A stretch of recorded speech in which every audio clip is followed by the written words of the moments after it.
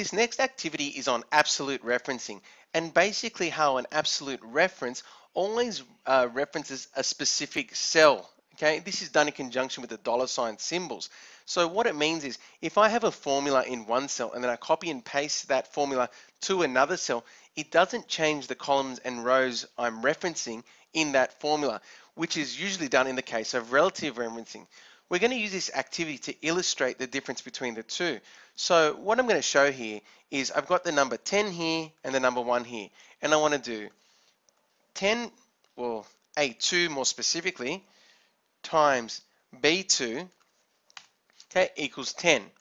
Okay, now if I want to do the same thing to all the corresponding rows beneath it, I'm going to do a relative reference by dragging the bottom corner of the formula down to the bottom row. And as you can see, the formula doesn't work. Okay, it's not still referencing the 10 that's here. If I had 10 in all these other cells, okay, the formula would work, but I'd have to type in 10 all those other times, which is a waste of time. I can make it so that the formula always references the 10 here. So what we're going to do then is use an absolute reference.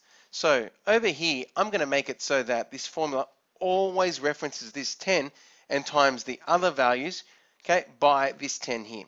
So I'm going to do equals, and to show the absolution of the actual formula, you use the dollar sign symbol. So dollar sign E, okay, to make the column absolute, dollar sign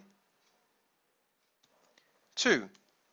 Okay, so now that is an absolute reference of the cell E2. Dollar sign E, dollar sign 2 times